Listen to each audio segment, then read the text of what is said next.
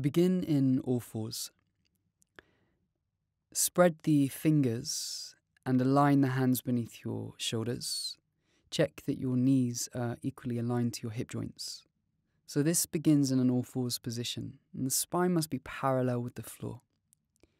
As one leg extends back, steady in the pelvis, stretch the leg before releasing the second leg.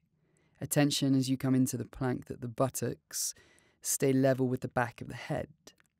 As you hold, keep the back of the knee open by firming the kneecaps onto the thigh. Extend your arms.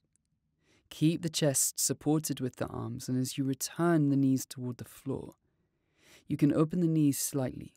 Rest the buttock toward the heel before allowing the back of the chest and the forehead to release.